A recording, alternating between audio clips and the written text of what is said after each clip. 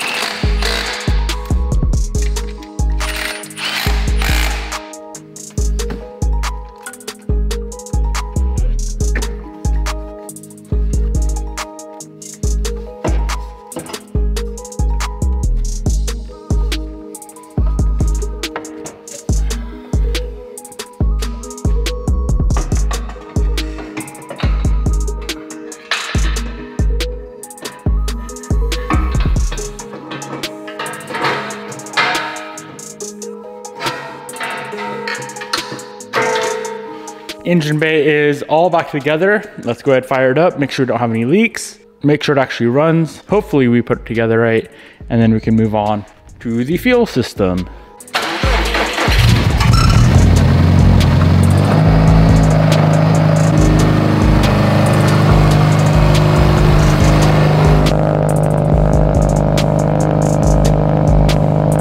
All right, so we have the turbo to make the power we want. We have the engine to make the power that we want. The only thing that we do not have is the fuel system to support the 600 horsepower goal that we have with this car. But that is where this box of goodies comes in. So we have a bunch of stuff from our good friends at Works. This is a bigger fuel regulator,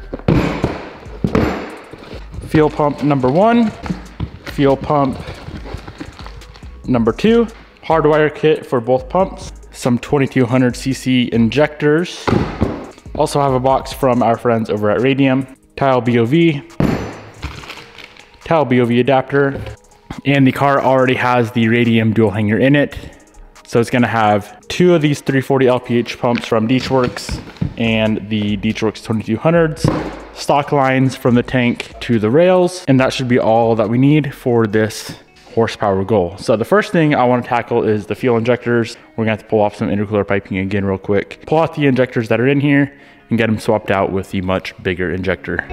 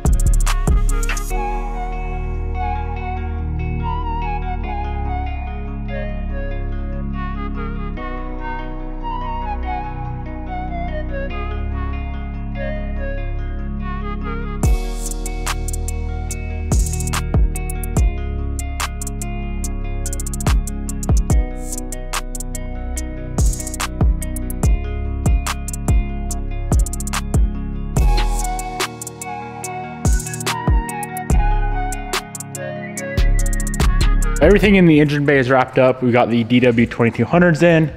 All the flex fuel stuff is done. Everything in the bay is done. New tile BOV is installed. Let's go ahead and jump to the back of the car where we got to pull the fuel pump hanger and go ahead and swap in some pumps.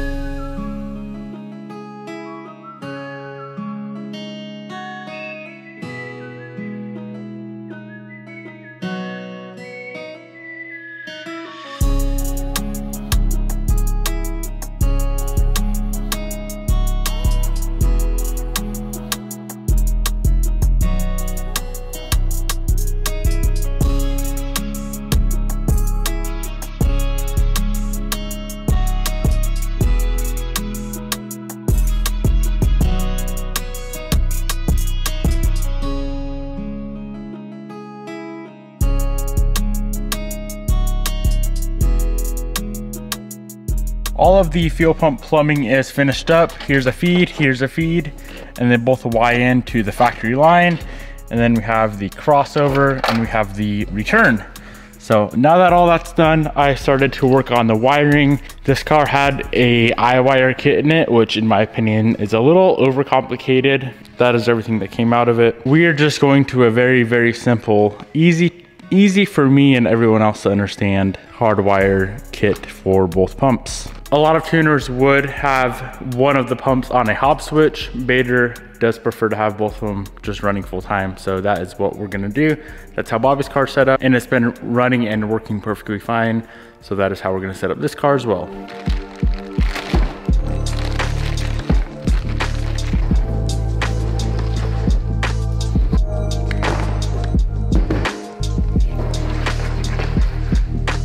All of this wiring right here, those are all connections for the top of the pump. We have some grounds, and then we have the harness that runs all the way to the front of the car to the battery. I did go ahead and snip off the fuse just so we can run that through the boot in the firewall much easier. These things are a bit too bulky to run through. So if you cut these off, it makes life easier. We'll splice those back in when we're ready to fire it up.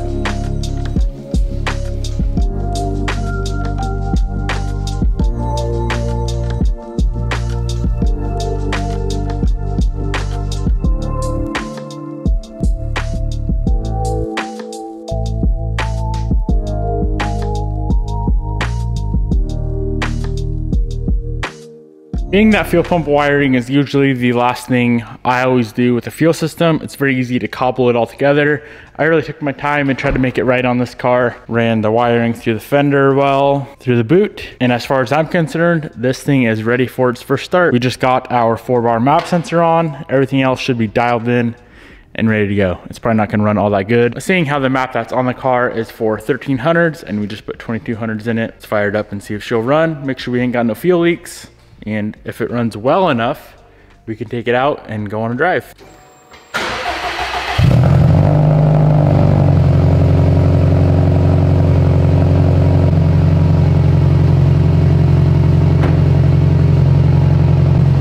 Surprisingly enough, she fired right up first try.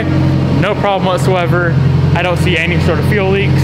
So let me bleed out this coolant system real quick and we can go on a drive.